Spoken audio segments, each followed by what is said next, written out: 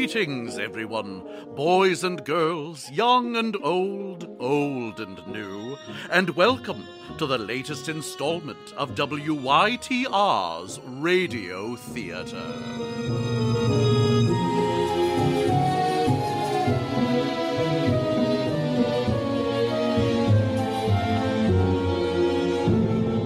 Today, ladies and gentlemen, we at WYTR bring you an assortment of spine-tingling tales from the master of suspense, Edgar Allan Poe. More than tales of woe, these are tales of Poe. So sit back and relax, if you dare, as we present our first shuddersome tale, Poe's most famous poem, The Raven.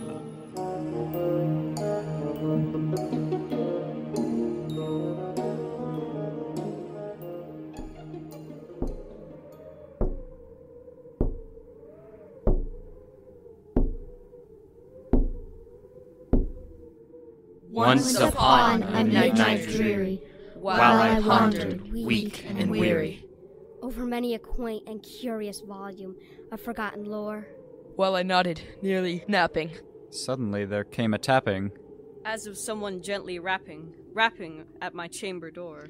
"'Tis some visitor," I muttered, tapping at my chamber door.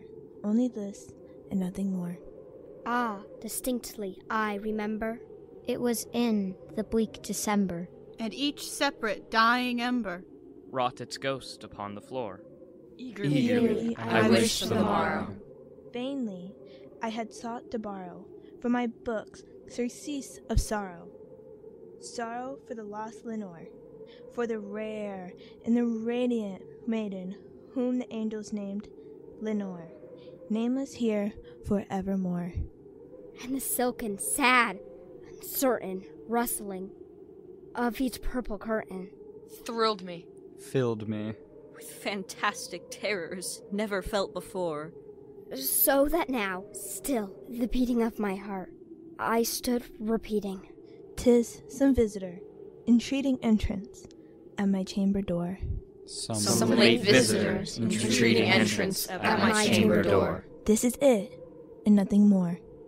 Presently my soul grew stronger. Hesitating then, no longer. "Sir," said I, "or madam, truly your forgiveness I implore. But the fact is, I was napping, and so gently you came rapping, and so faintly you came tapping at my chamber door, that I scarce was sure I heard you." Here I opened wide the door. Darkness there, and nothing more.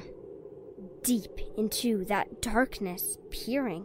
Long I stood there, wondering, fearing, doubting, dreaming dreams no mortal ever dared to dream before. But the silence was unbroken, and the darkness gave no token. And the only word there spoken was the whispered word, Lenore.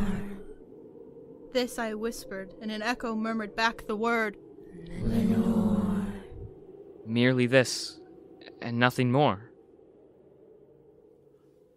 What happens next? You'll find out when The Raven continues. But first, let's take time for a short story of murder and madness as WYTR Radio Theatre brings you The Telltale Heart. Thump thump, thump thump.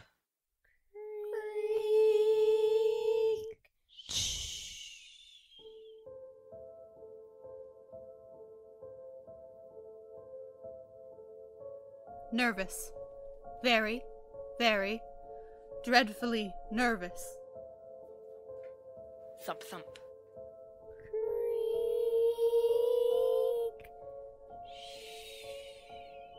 I have been and I am, but mad? Thump thump. Thump thump. Mad! The disease did not make me mad. It sharpened my senses. You say madness. I say a highly developed sense of hearing. I have exceptional hearing. The scrape of a chair in another room, the fall of a leaf on the ground. I have heard all things in heaven and earth. I have heard things in hell. Hearing things does not make you mad. The eye. Mad? Ha! Sane. Look how calm I am. Listen. Thump, thump. I will tell you the whole story. You'll see how calmly I tell the tale. You will change your mind. Morning. Good morning. Sleep well? Like a stone. When? I don't know. It's impossible to say. As soon as a thought entered my mind... Kill the old man. Kill the old man. It haunted me. Day and night. Why? I don't know. There was no motivation. No wrongdoing on his part. Morning. Good morning. I loved the old man. Sleep well? Like a stone. He never struck me, nor insulted me.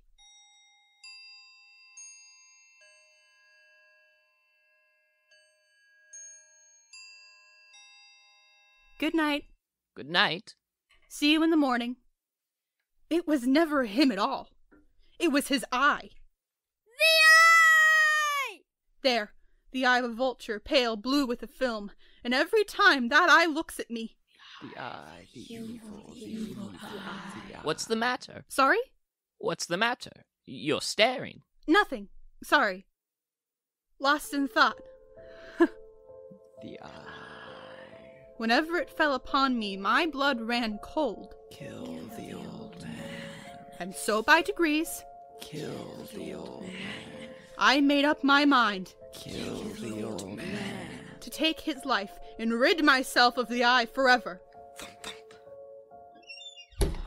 Morning. Good morning. Sleep well? Like a stone. Kill the old man. You think me mad. The mad know nothing. I know. I am wise. You'll see how wise I am. Thump, thump.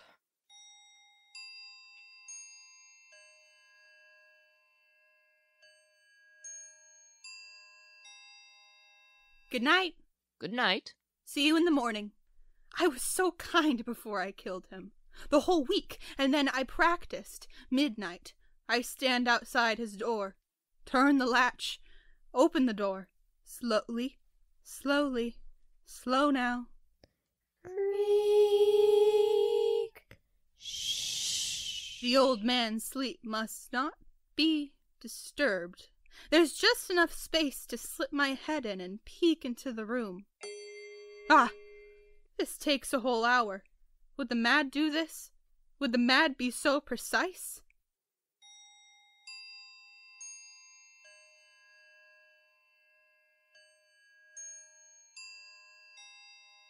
Good night. Good night. See you in the morning. Would the mad do this for 7 nights? Midnight comes, turn latch, open door, slowly, and peek, and again.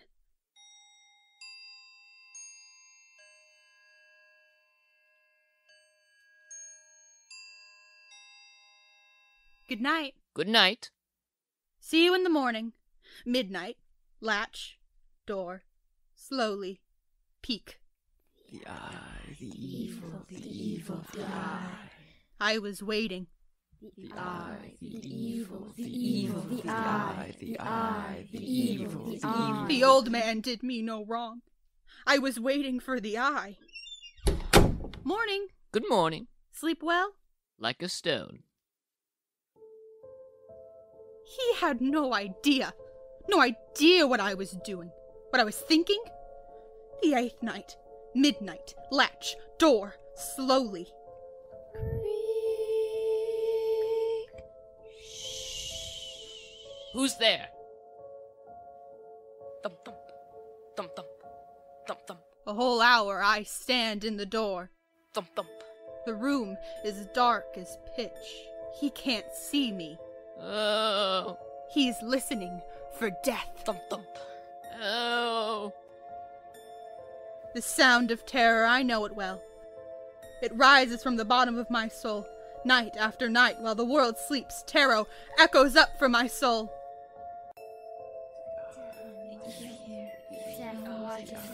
Death watches me. I Death fear. watches me. Fear. Coming to get me. No! No! Not mad. Not mad. I know it well, that's all. I know what the old man felt, but I chuckle at heart. Thump thump. His fears are growing. It is nothing but the wind in the chimney. He tries to wave them away. Thump thump. It is nothing but a mouse on the floor. Trying to comfort himself in vain. Thump thump. It is merely a cricket. Thump thump. But he knows in his heart. Is anyone there? It is too late. Death stands with his black shadow before him. It is nothing. Nothing. Death approaches. Ah, there! Ah, there. Do you see? The eye has opened. Thump thump. Thump thump. Thump thump. Do you hear? The old man's heart. Thump thump. Thump thump. Quicker. Thump, Quicker thump, it beats. thump thump. Thump thump. Thump, And louder. thump, thump, Louder the thump, heart will thump, thump, burst. thump, thump, thump, thump, thump, thump, Someone thump, will thump, hear. thump, thump, thump, thump, The thump, neighbors. thump, thump, thump, thump, thump, The thump, time thump, is thump, now. thump, thump, His thump, hour thump, has thump, come. thump, thump, No! thump, thump, thump, thump, No! thump, thump, thump, thump, thump, thump, thump, thump, thump, thump, thump, thump. It's done. Done. Done? Done. Stone dead, the eye will trouble me no more. Kill the old man. You think me mad.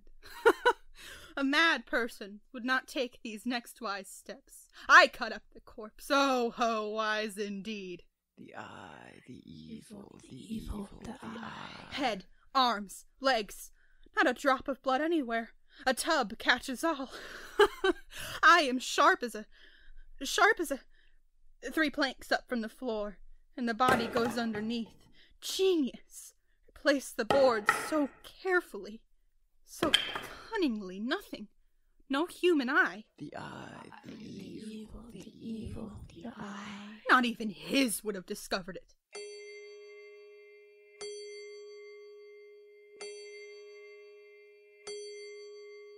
"4 a.m. Still dark. Who's that? What have I to fear? My heart is light. Yes? Good evening. How can I help you? Sorry to disturb you at such a late hour. Why, it's no trouble at all. But what has brought the police to my door? The neighbors heard a shriek. They suspect foul play. My goodness! May we search the premises? By all means, officers, by all means. The shriek, I'm afraid, was my own. A bad dream. The owner is away in the country. Come, this is his room right here. Do you believe it? I brought them right into the old man's room. Everything looks all right. Sorry to have disturbed you. Please, have a seat, won't you? You must be weary from your late-night adventure.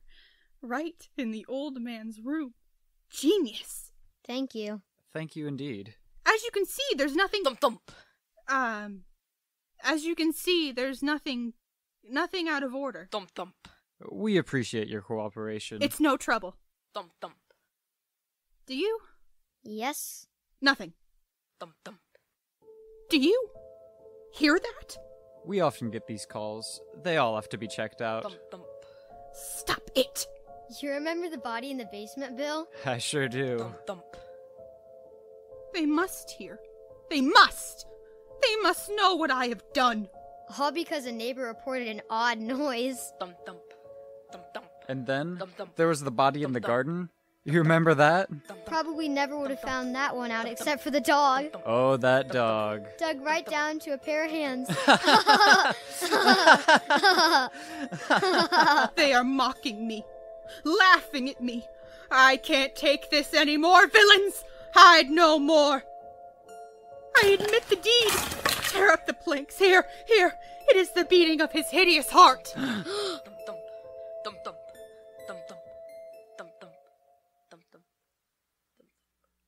Well, that story certainly had a lot of heart, didn't it?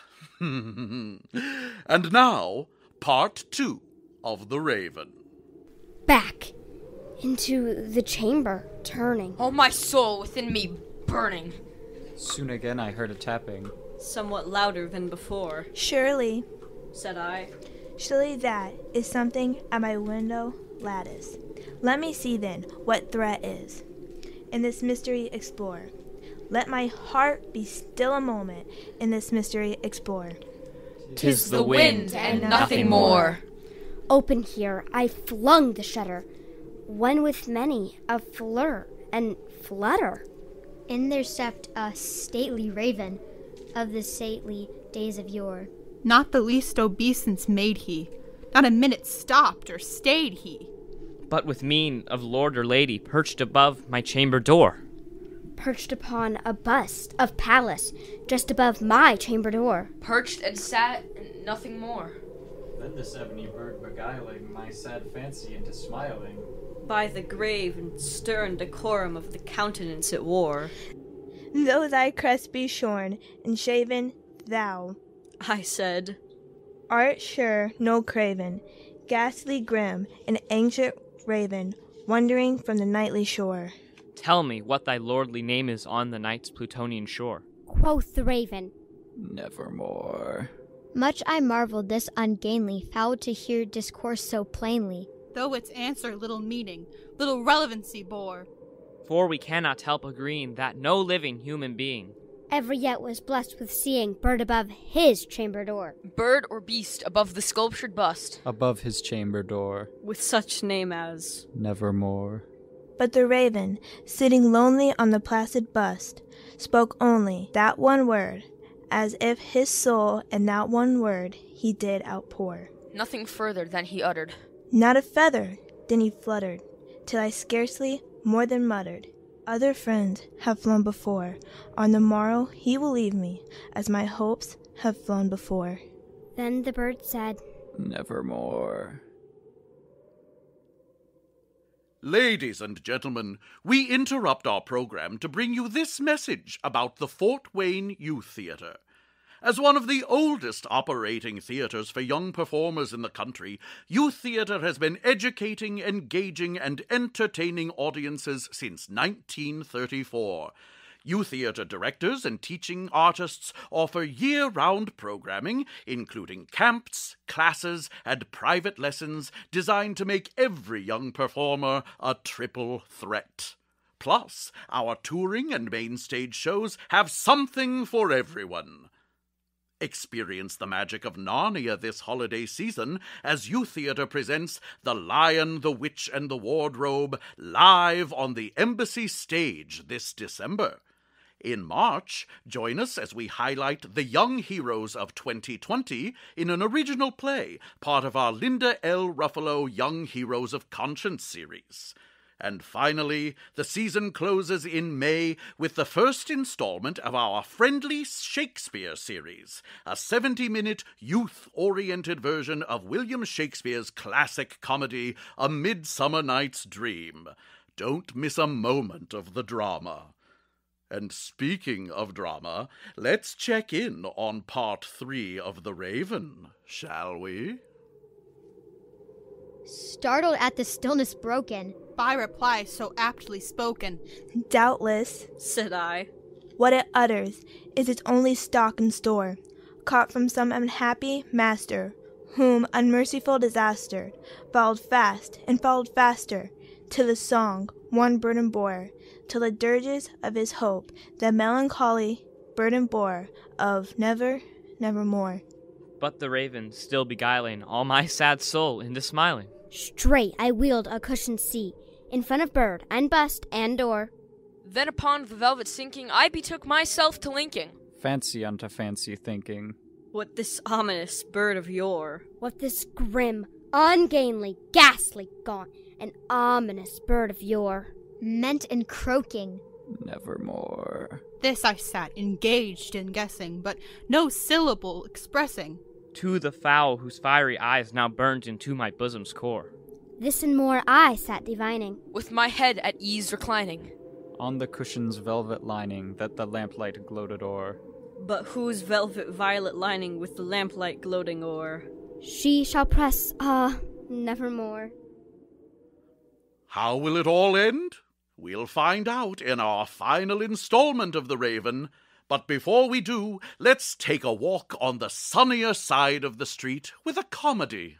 That's right, a comedy, presenting one of Poe's lesser-known works entitled Lionizing.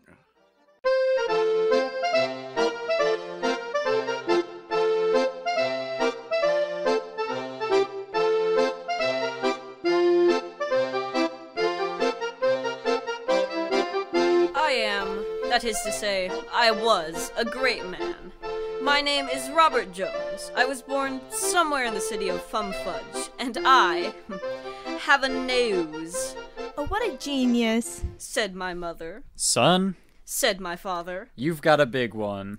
And to that I grasped my nose with both hands, all throughout my childhood until the day I came of age. My son, said my father. What is the chief end of your existence? My father, it is the study of nosology. And what, Robert? He inquired. Is nosology? Sir, it is the science of noses. And can you tell me? He demanded. What is the meaning of a nose? A nose, my father, has been various defined by 1,000 different authors. It is now noon. We shall have time enough to get through all of them by midnight. To begin, the nose, according to Robert, I am thunderstruck at the extent of your information. It is that's a lot of stuff. You should consider your education finished and done, and really, it's time for you to fend for yourself. Follow your nose. Such a smart man. Follow it, and you will arrive at lionship. Do you really think so, father? Throw that nose around, and you'll be treated like a celebrity in no time. So get out of my house and God bless you. I considered this fortunate, and I resolved to be guided by my paternal advice. I determined to follow my nose, and wrote a pamphlet on nosology on the spot. Fumfudge was in an uproar.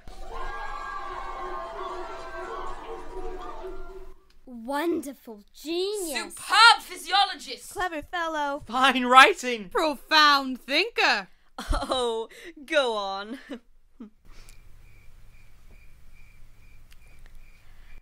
I mean it. Go on. Great man. Divine soul. One of us. Who can he be? What can he be? Where can he be?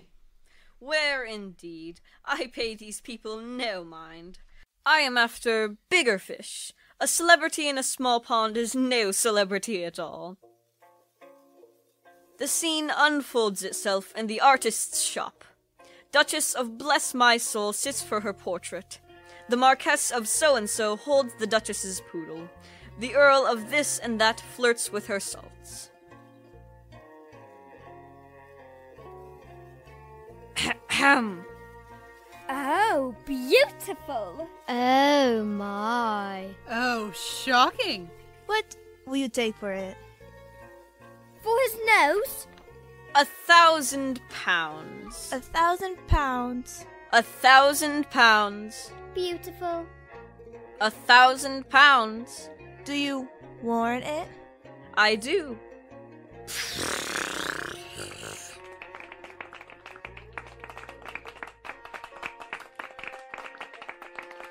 Is it quite original? Has no copy been taken? None. Admirable. 1,000 pounds. 1,000 pounds. Precisely. 1,000 pounds? Just so. You shall have them. I shall draw up a check on the spot.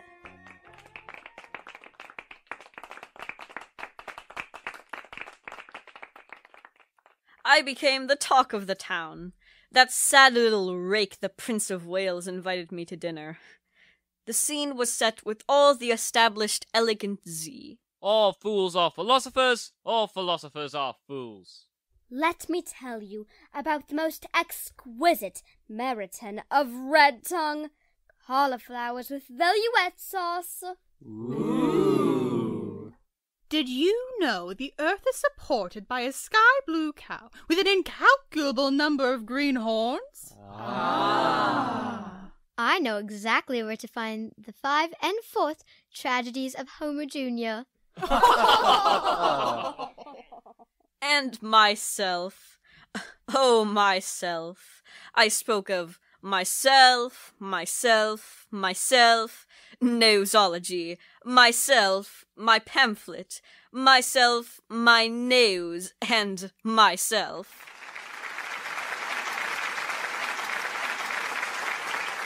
Marvelous, clever man.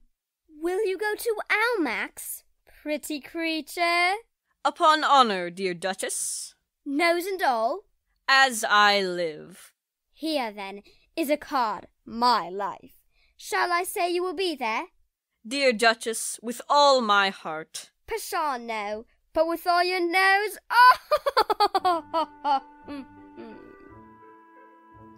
Almack. The rooms were crowded to suffocation. He is coming, said somebody on the staircase. He is coming, said somebody farther up. He is come, the little love.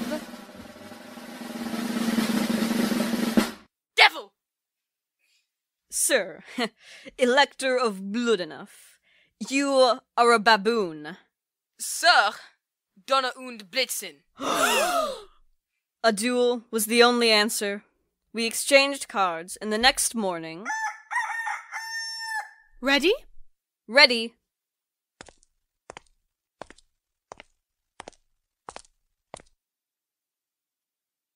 Achtung! Meine Nase! His nose! You shot off his nose! Success! This would take me to new heights. I called on all my friends. Fool! Dolt! Ninny! Noodle! Be off!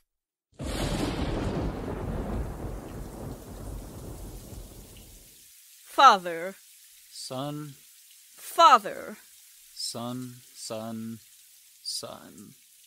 What is the chief end of my existence? Well, my son, it is still the study of nosology, but in hitting the elector upon the nose, you overshot the mark. Do I not have a fine nose? You have a fine nose, it is true, but Bloodenuff has none. He has become the hero of the day. I grant you that in Fumfudge the greatness of a lion is in proportion to the size of his nose, but good heavens, there is no competing with a lion who has no nose at all.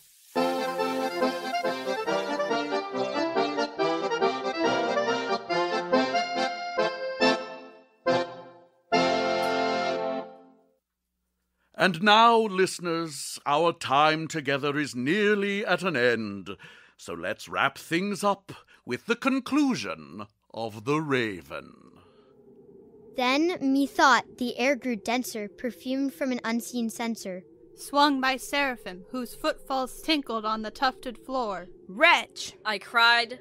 Thy God has lent thee, by these angels he has sent thee, respite and nepenthe from thy memories of Lenore. Quaff, O quaff, this kind nepenthe, and forget the lost Lenore. Quoth the raven, Nevermore. Prophet, said I, thing of evil, Prophet still, if bird or devil. Whether temper sent, or whether tempest tossed, thee here ashore, desolate yet all undaunted, on this desert land, enchanted, on this home by horror haunted. Tell me truly, I implore, is there balm in Gilead? Tell me, I implore, quoth the raven.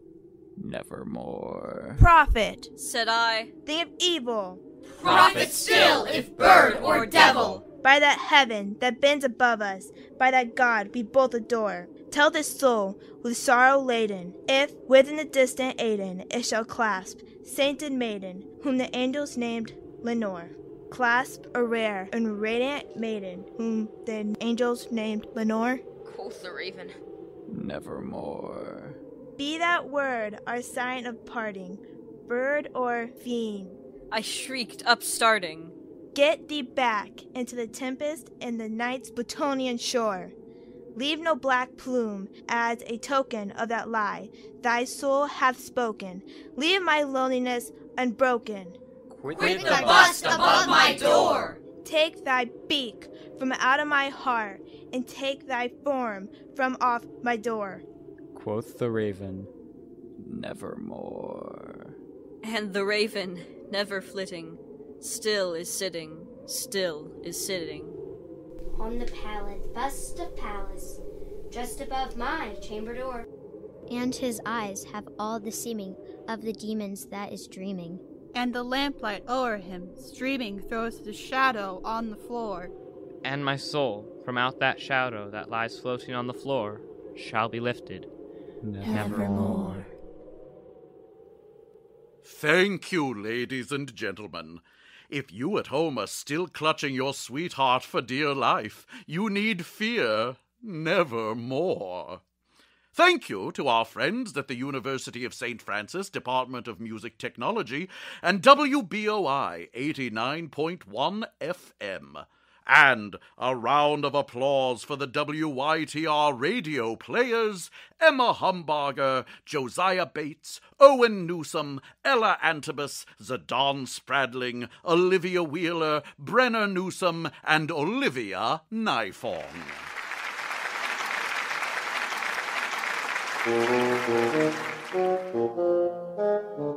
To learn more about the Fort Wayne Youtheatre, visit fortwayneyoutheatre.org. On behalf of everyone here at WYTR Radio in Fort Wayne, Indiana, thank you and goodbye.